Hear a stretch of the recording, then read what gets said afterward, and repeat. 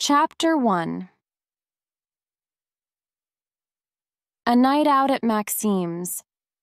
Jennifer looked at the clock on the waiting room wall. Nearly 8:30. The light was still on in Dr. Gibson's room. "I'm going to be late," she said to herself. "Why doesn't he hurry up?" The evening surgery was always busy on Thursdays, but tonight was worse than usual. She quickly put the newspapers in a cupboard. Then she took off her white coat and locked it in the cupboard too. She was turning off the lights when someone rang the front doorbell. Oh no, not another patient, not at this hour. She ran to the door and opened it. Outside it was dark, but she could see a man, his hands deep in his pockets. He moved his head and the light fell on his face. "Richard!" she cried in surprise. "What are you doing here?" "Can I come in for a minute?" He did not wait for an answer, but pushed past her and went inside. Jennifer turned to him. She was usually pleased when Richard called, but this was the wrong time. "I'm sorry, but you can't stay. I must hurry. I'm meeting my friend Claire for dinner and—" She stopped. It was Richard's eyes. They looked tired and worried. "What's the matter?" she asked. Just then, Dr. Gibson called from his room. "Did I hear the doorbell, nurse? Was it another patient?" "No, it's only my brother Richard," she called back. She turned back to Richard. "Is something wrong?" she asked again. He shook his head. "I'm fine," he said. "It's just, well, I had some trouble at work." "Trouble?" "It was nothing, really. I said something to my boss and he didn't like it. He got angry with me and in the end he told me to go, so I've lost my job." "Oh, Richard, not again. Why do you do these things?" Jennifer was beginning to feel cross with him. "And now you have no money, is that it?"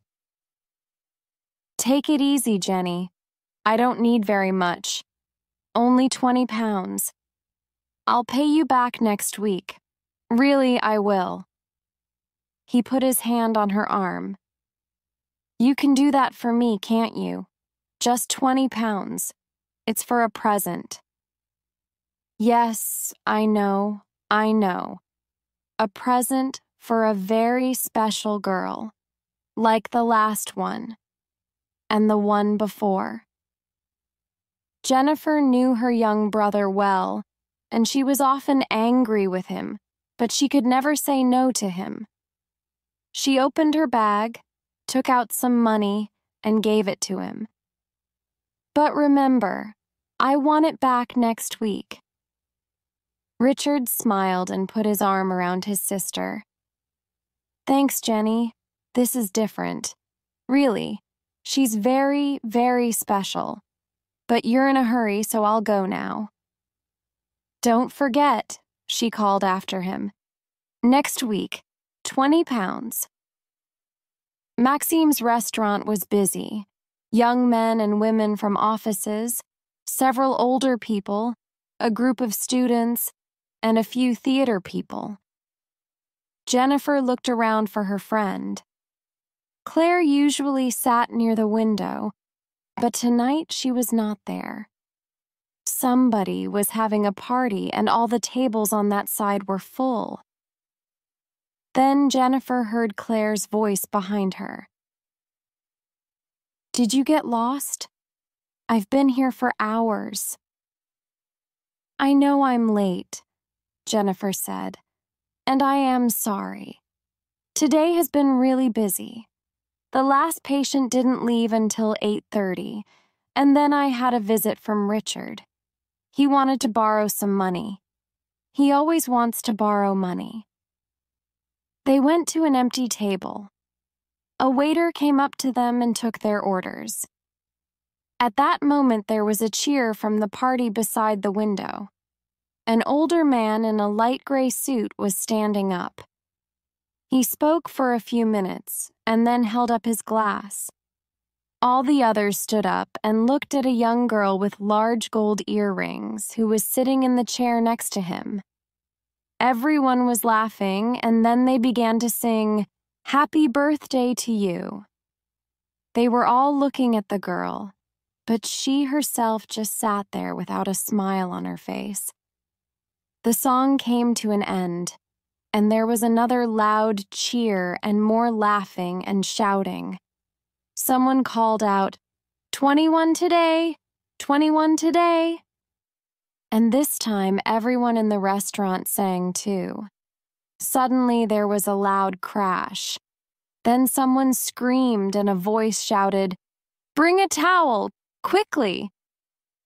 The man in the gray suit was lying across the table. He was holding his face, which was red with blood. On the table there was broken glass. Someone said in a loud voice, "What happened? Did he fall?" Several people were speaking at the same time. "It's his heart, you know. Joe's been in and out of hospital for years. His head hit those glasses."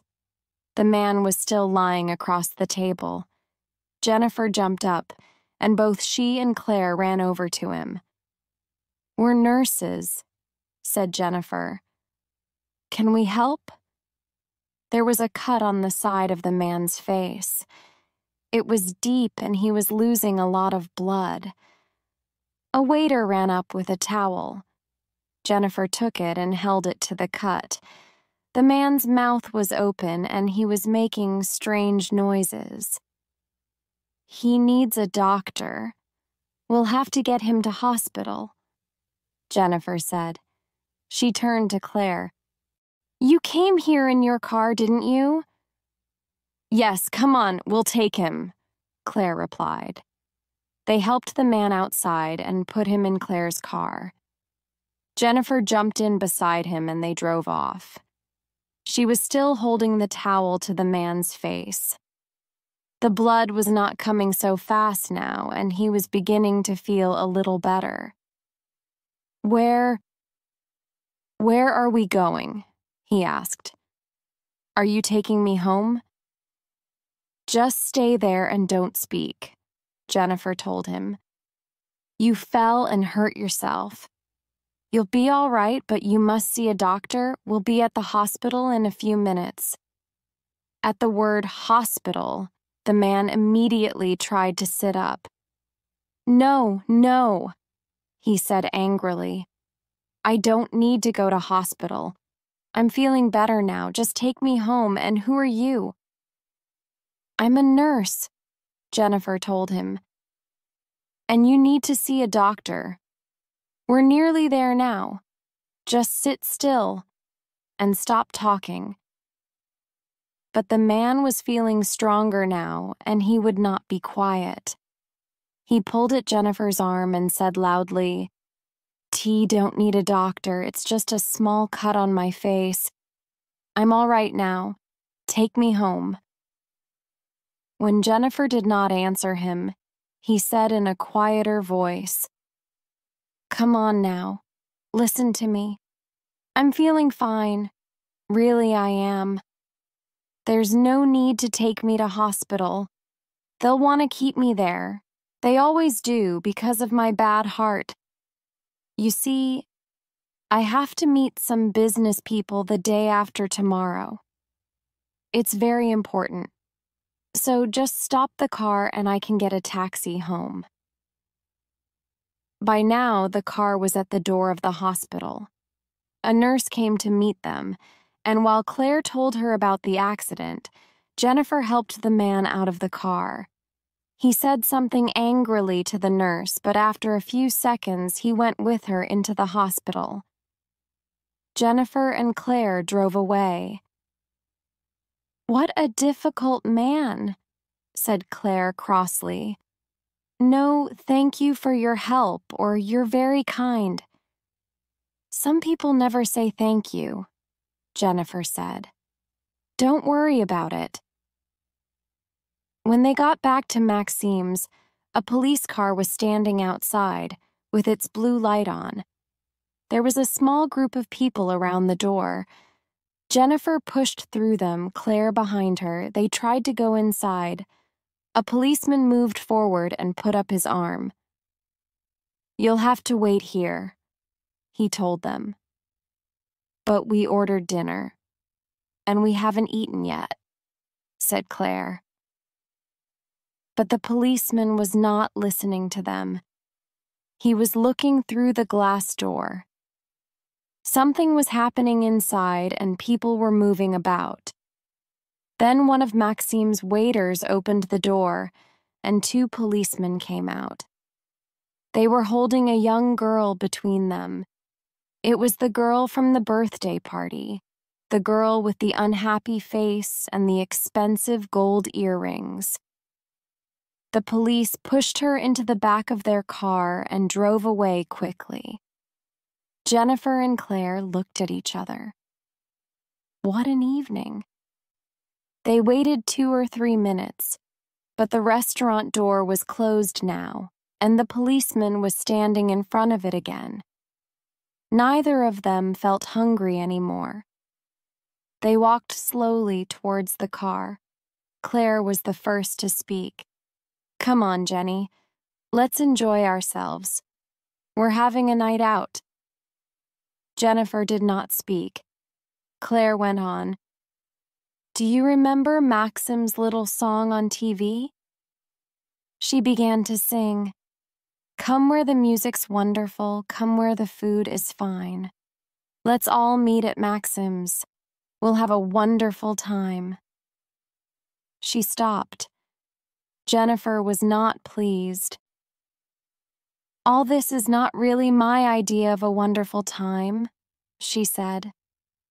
"I'm tired and I wanted a nice quiet evening, a good meal, and an early night." "Come on," Claire replied. "Let's go to another restaurant." "No, let's leave it till next week. I'll just walk home now." They said goodbye. Claire got into her car and called, "See you next week, then." Jennifer walked slowly home. She felt unhappy and worried about her young brother, Richard. She remembered his visit to the surgery earlier that evening. He was always in and out of jobs and never had any money. A year ago, he had a little trouble with the police, but Richard did not worry about it. He never worried about anything. He just laughed and came to Jennifer to ask for more money. Both their parents were dead and there were no other brothers or sisters. So Jennifer, 15 years older than Richard, worried about her brother a lot. She went past a jewelry shop with its lights on and stopped to look in the Vivi & Ju for a minute. She saw some earrings and then remembered the gold earrings on the girl at Maxim's. They were large and looked very expensive, and they looked all wrong next to that small, unhappy face. Where did she get them? Jennifer smiled to herself. Perhaps the police were asking that question now.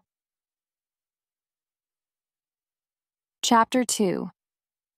A Visit from the Police. Jennifer did not sleep well that night. She woke up feeling tired and unhappy. When she arrived at Dr. Gibson's surgery, she looked into the waiting room. It was nearly full. Another busy morning, she said to herself. Just then, she heard the doctor's car outside. He hurried in and went into his room.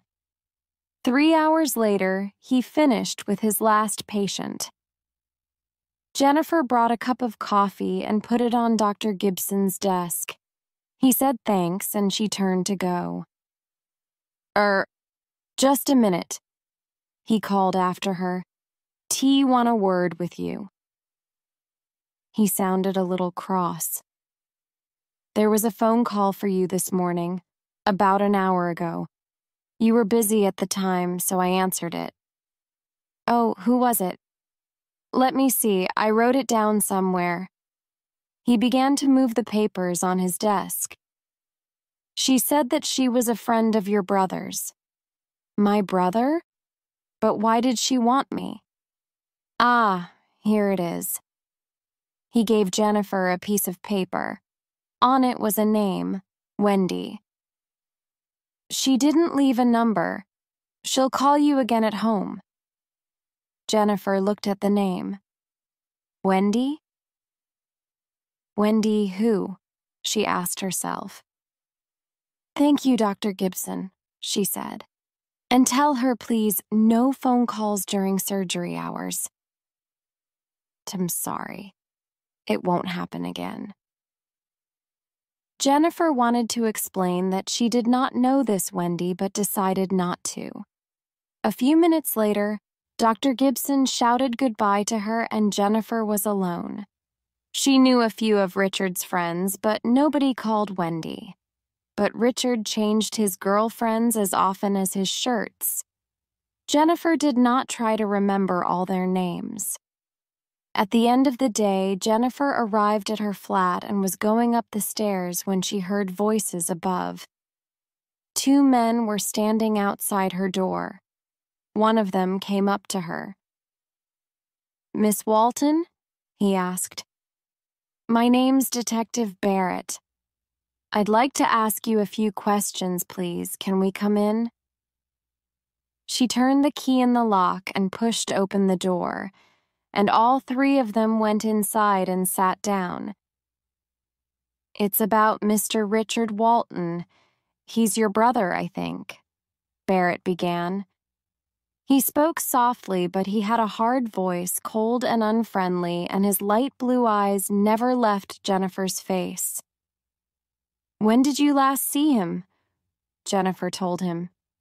And before that? I'm not sure. About 3 or 4 weeks ago. Those light blue eyes were still on her. She was beginning to feel uncomfortable. You didn't see him last weekend, then?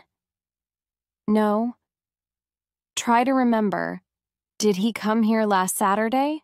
In the evening? No. You're sure? Yes, of course I'm sure. Barrett's voice became a little louder. You didn't meet him in some other place? At the airport, perhaps? No, I didn't. I haven't seen him for nearly a month, I tell you. Until last night, I mean. Last night, Barrett said after her. Tell us more about last night. You took a man to hospital.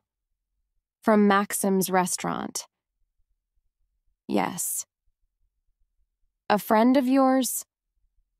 T never saw him in my life before. He fell and hurt himself. They said that he had a bad heart, so I went to the hospital with him. That's all. You never saw him before? You surprise me, Miss Walton. Barrett was watching her carefully. You didn't know that he was Mr. Joe Kelly, your brother's boss? No, I didn't. Really? You didn't know him? Very strange, don't you think? All these questions. She was feeling angry now. She stood up and went across to Barrett. Look, Detective Barrett, I'm getting tired of this. What's it all about? You want me to answer your questions and you don't tell me why. What's the matter? I want to know. Is Richard in trouble? Barrett held up his hands. All right, take it easy. He gave a little smile, but his eyes were cold and he was still looking hard at Jennifer. The other detective said something quietly to Barrett. Then Barrett went on, Your brother? What do you know about his girlfriend? His girlfriend? Yes, Wendy. He works with her at Joe Kelly's. Wendy? The mystery telephone call at the surgery that morning. Jennifer tried to hide her surprise. She looked first at Barrett, then at the other man. Then she said coldly, "Richard doesn't talk to me about his girlfriends. He's told you about Wendy, I'm sure. They're very friendly, the two of them. They went to Germany together." He turned to the other man. "Last weekend, wasn't it?" The second detective moved a little nearer and spoke quietly to Barrett. "She doesn't know anything about this. You'll have to explain it to her." Barrett turned to Jennifer again. "We're looking for some stolen jewelry from Germany, and we believe that your brother knows something about it. You won't like this, Miss Walton, but your brother works for a criminal, a thief, and one of these days he's going to find himself in trouble." "But my brother lost his job yesterday. He told me last night, so he doesn't work for this man anymore." Barrett smiled. "Perhaps he doesn't. Or perhaps he wants people to think that he doesn't work for Kelly." He went on. "If you don't want to see your brother in prison, tell him to keep away from Kelly. And from beautiful young girls like Wendy." Jennifer looked at him and said nothing. Barrett stood up. He looked at the other man, and they both moved to the door. Jennifer followed and opened it for them. "Good night, Miss Walton. Thanks for your help." They walked to the top of the stairs. Jennifer waited for a few seconds, then went inside and closed the door. "Oh, Richard," she thought. "What is happening? What are you doing? Why can't you stay out of trouble?" She telephoned Richard's flat, but there was no answer. So she went to bed and worried half the night about her young brother. The next day, Saturday, she worked only in the morning. When Dr. Gibson's surgery finished, she went home to wee lunch. Then she planned to go round to Richard's flat and talk to him. But when she got into her flat, the telephone was ringing. She ran across the room and answered it. "Hello? Is that Jennifer Walton?" someone asked. It was a girl's voice. "Yes, Jennifer here. Who's speaking?" The caller was silent for a second or two, then said, "You don't know me, but I'm a friend of your brother's. Are you free just now? I need to see you. It's important." She went on quickly. "I'm just round the corner from your flat. Can I come up? I'll be there in 3 minutes." And she put the phone down. Jennifer was waiting at the door when her visitor arrived. She looked at her in surprise. She knew that face. It was the young girl from Maxim's, but without the gold earrings today. The girl was also surprised. "I saw you at Maxim's on Thursday night," she said.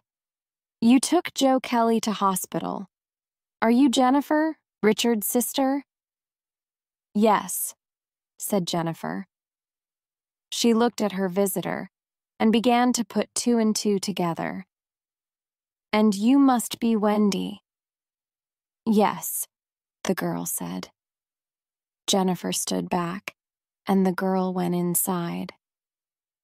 They sat down, and Jennifer looked at the girl coldly. So this was Richard's girlfriend, who worked for the criminal, Joe Kelly. She had a beautiful little face and looked very unhappy, but Jennifer did not want to like her. "What do you want to see me about?" she asked. "It's difficult to explain," the girl began. She looked unhappily at Jennifer's unfriendly face. "You see, Richard has told me about you. He says that you're very kind. You always help him. He gave me your phone numbers and said—" She stopped, and Jennifer waited. he said that I could ask you for help." Jennifer smiled to herself. Always the kind big sister, she thought. She looked at the girl's small, worried face. "Well, go on then," she said more kindly. "Tell me all about it. I hope that Richard's not in trouble." "You see, I work for Joe Kelly," Wendy began. She talked for a long time and Jennifer listened carefully. This was Wendy's story. Chapter 3. Wendy's story. Kelly is not a nice man, and I've never liked him. I've worked for him for a year now. My father got the job for me. He told me to work hard and not to ask questions. Kelly often gets angry, and when he's angry, he shouts at everyone and his face goes very red. I'm afraid of him, but I don't want to lose my job. I need the money, and it's not easy to find another job. Richard started work at Kelly's about a month ago. We're good friends, but we don't talk much about our jobs. Nobody at Kelly's talks about the work. We don't really know what his business is. He has 2 garages in the town, and he buys and sells old cars. But he also buys and sells a lot of other things, too. Furniture, old pictures, jewelry. I think that some of these things are stolen, but I don't ask questions. 10 days ago, Kelly called me into his office.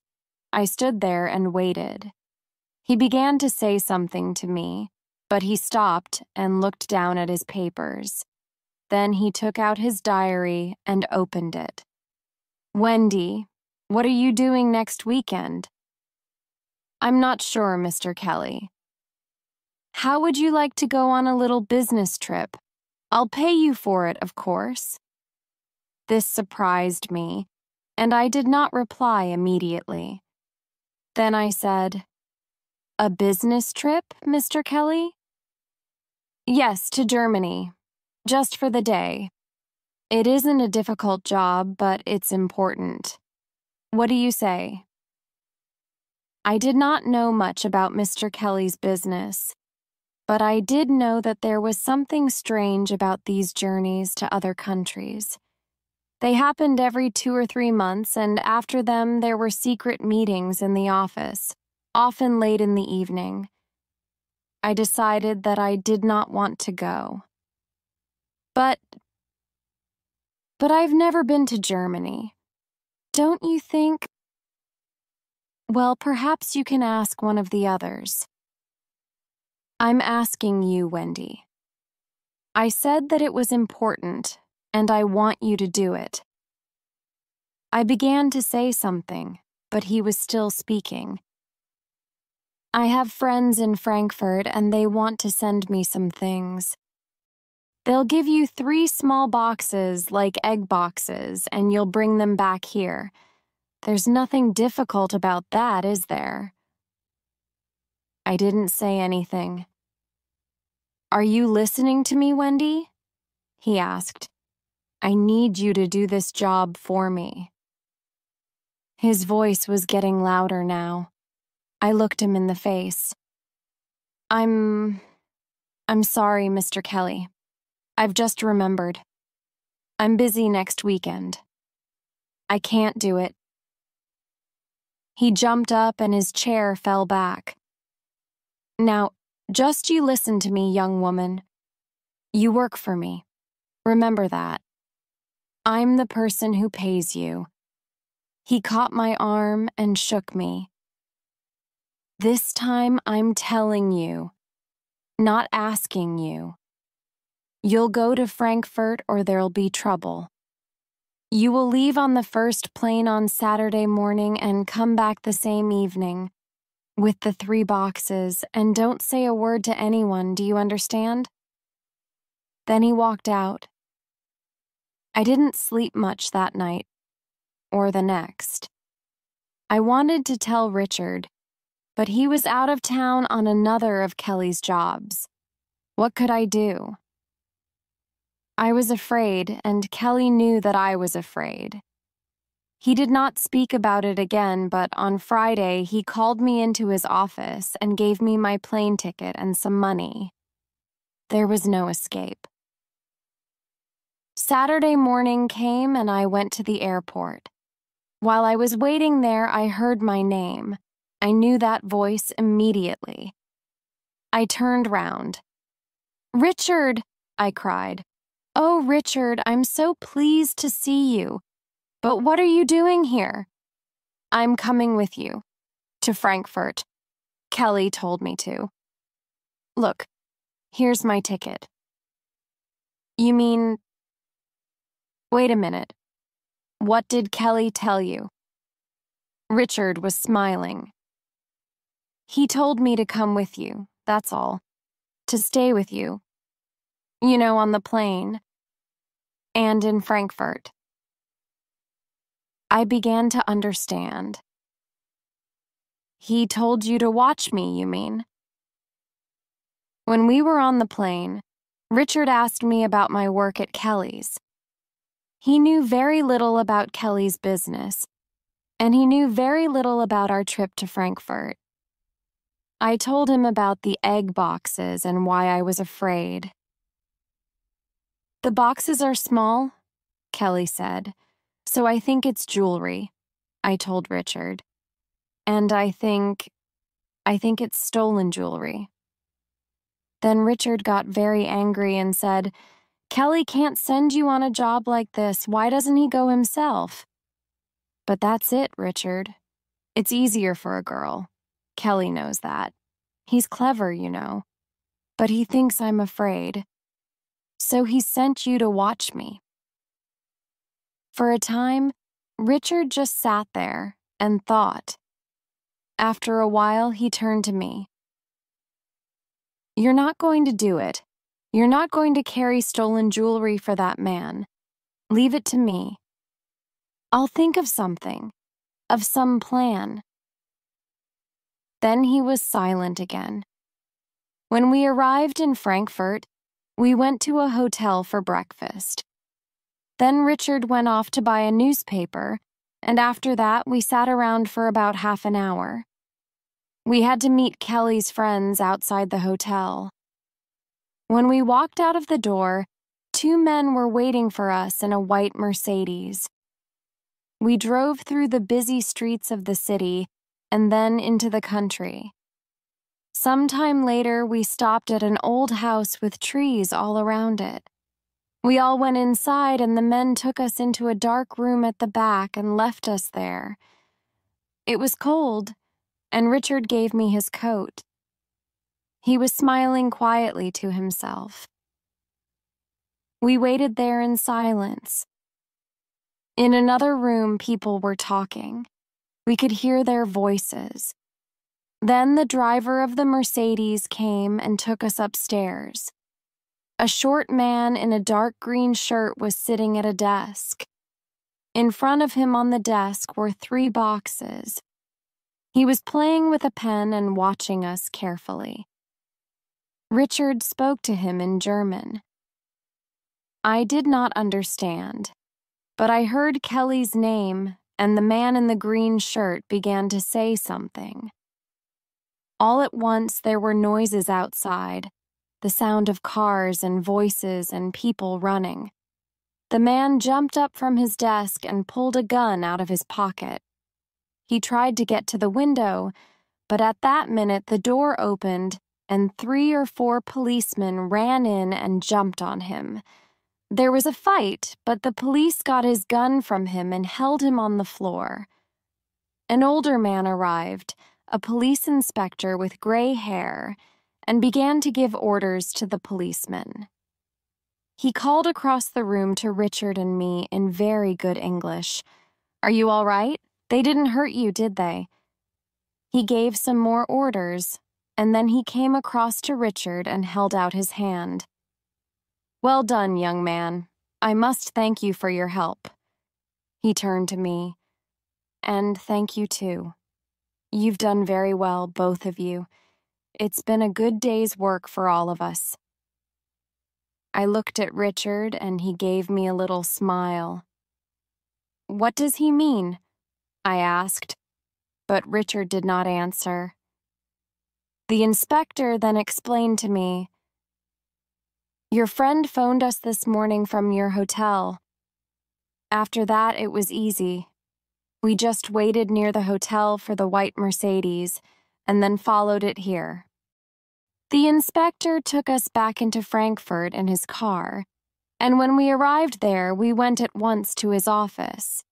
He ordered coffee for us, and while we were waiting for it, he said, "You've helped us a lot already, but we need your help with one more thing. There's still Mr. Kelly and his friends. We have a plan for them."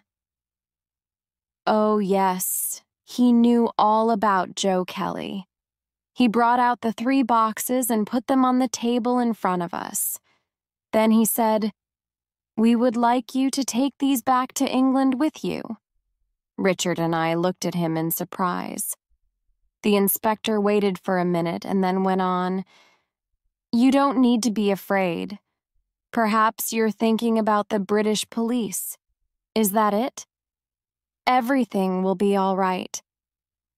I will speak to Chief Superintendent Edwards in London, and there'll be no trouble for you. Now listen carefully." He went on, "Just give the jewelry to Kelly. He won't know about the accident to his German friends, and you must not tell anybody about it or about our conversation today. That's very important. The British police will watch Kelly and wait. Do you understand?" This plan sounded dangerous to me, but Richard said, "Yes, of course we'll do it, won't we, Wendy?" Richard is not afraid of Kelly, you see. So we brought the boxes back with us on the Saturday evening plane from Frankfurt. We did not get back until nearly midnight, but we took the boxes at once to Kelly's house. He told us to wait and then went into another room. When he came back, he was very happy. He put his hand in his pocket and took out some gold earrings. "These are for you, Wendy, for your birthday next Thursday." "No, Mr. Kelly, no, you mustn't. I can't take them, really, I can't." "Of course you can," Kelly laughed. "You've worked hard for them, and we must have a party for you. Let's get some people together on Thursday night. Where would you like to go? To the Ritz? Or perhaps a disco?" "No, I know." And he began to sing. "Let's all meet at Maxim's. We'll have a wonderful time." I told him 3 times that I didn't want a party, but he didn't want to listen. He was too pleased with himself. "Oh, yes, Wendy. We must have a party, and you must wear the earrings. Then I'll know you're my good little girl." His mouth was smiling, but his eyes were cold. Richard said quietly in my ear, "Just agree with him, Wendy, and take his earrings. You can give them back later. We don't want anything to go wrong now." The next few days passed very slowly. On Monday and Tuesday, everything was quiet in the office. Kelly did not speak to me again about the visit to Frankfurt. He stayed in his office most of the time and was always on the telephone. No police came to the office, and nothing happened. I began to feel afraid. Early on Wednesday morning, Richard called in to see me. "Is he in yet?" he asked. He looked at Kelly's door. "Not yet." "Why?" "I want the keys to his office, just for a minute." "But Richard, come on, Wendy, he'll never know." "You can't go in there, Richard. He'll be here in a minute. It's too dangerous." "Please, Wendy, it won't take long. I'll be out again immediately." "But why? What do you want?" "Don't ask questions. Just give me the keys. quickly. Of course, in the end, I gave him the keys. He opened Kelly's door and went inside. Some minutes passed, and then he gave a shout. "One think I've got something." I went in and saw that Richard was standing in front of Kelly's desk with a letter in his hand. He held it up for me. "This," he said, "is going to help us." "What do you mean?" I did not understand. "Listen." He read from the letter. "The eggs arrived last weekend and they are now in my house. Be there on 18th of April, 11 a.m. "The 18th, I said. "That's next Saturday." Just then I heard a car outside. "That's him," I cried. "Quick, put that letter back. You must get out of here at once." I ran through to my office with Richard behind me. "Out there, quick." I pushed him into the kitchen, and at the same time the door opened and Kelly walked in. "Good morning, Wendy." He did not stop, but went into his office and closed the door behind him. Richard then quickly left the office, and I did not see him again that day. He phoned me the next afternoon, which was Thursday. I knew at once that he was unhappy about something. "What's happened, Richard?" I asked. "I'm not working for Kelly anymore," he told me. "This morning, Kelly told me to do another of his little jobs for him, and I said no. So he started shouting at me, and then he told me to go. So that's it. I'm looking for another job." He gave a little laugh. "And worse than that, he hasn't paid me, and now I can't buy you a birthday present." "Oh, Richard, that's not important," I said. "But are you coming to Kelly's party for me at Maxim's tonight? I won't go without you. You must come." "I can't, Wendy. I'd like to be there, you know that. But we mustn't meet until after Saturday." "Why not?" "What's happening on Saturday? And what's happening about the egg boxes? What are the police doing?" "Kelly says I must wear my new gold earrings at the party, but I don't want to. They came from Frankfurt in one of those egg boxes, and they're stolen." "Oh, Richard, I'm afraid. What am I going to do?" "Everything's going to be all right, Wendy. Really. I've got a plan. Just go to the party and don't worry. I'll see you soon." Richard put the phone down, and I have not seen or heard from him since then. Chapter 4. Another birthday present. Jennifer felt very sorry for Wendy. The girl's hands were shaking, and she was trying not to cry. Jennifer went and sat next to her and put her arm round her. "So, what happened after the party on Thursday night when the police took you away?" she asked quietly. "Oh, it was terrible," Wendy said. "They took the earrings from me, of course, and they asked a lot of questions. I told them that the earrings were a present from Kelly, and I told them all about the police in Germany, but they didn't believe me. They told me to go to the office on Friday and not to say anything to anybody, and they wanted to talk to Richard."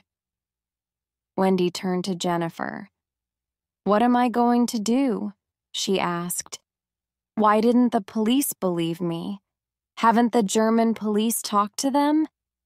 And where's Richard? I can't find him." She began to cry quietly. Jennifer stood up. "We must phone the police in Germany," she said. "I'll talk to that policeman Barrett, who came to see me last night." And just then there was a knock on the door.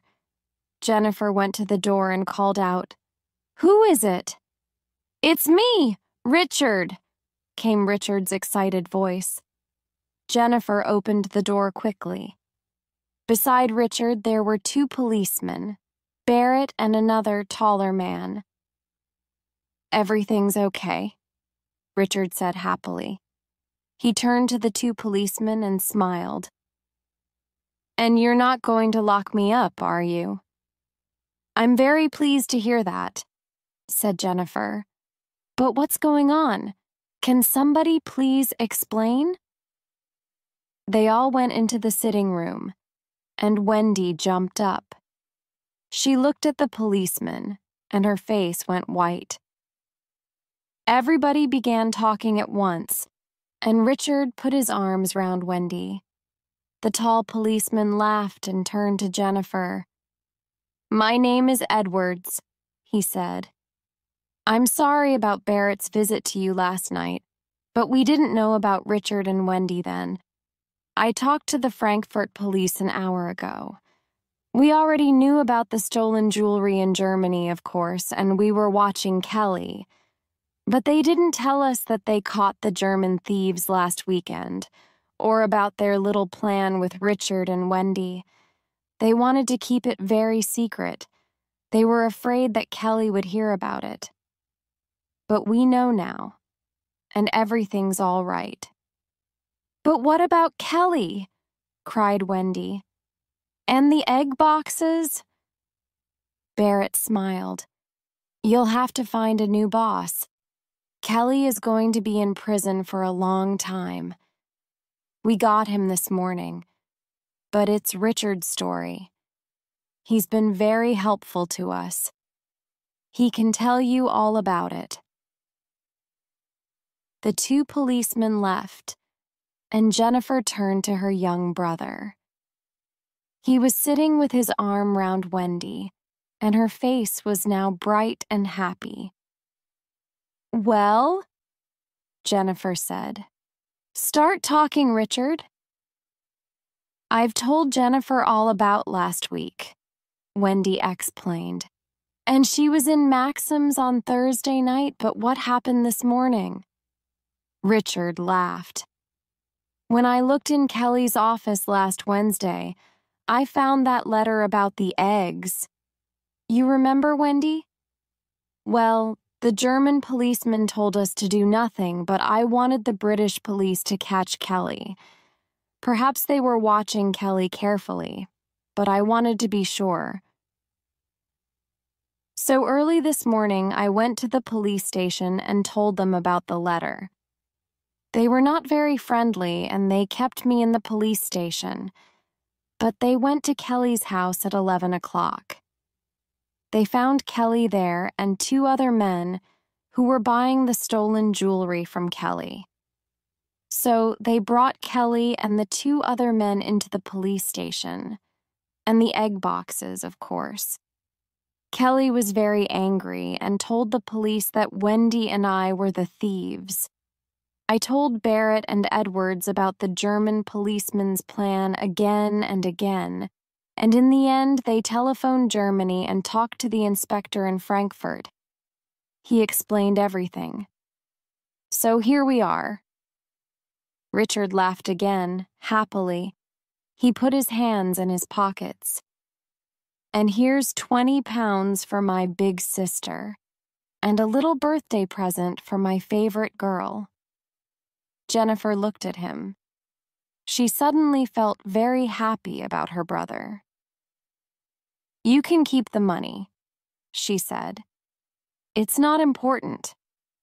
But I only gave it to you on Thursday night," she said. "How?" "I've got a new job," said Richard.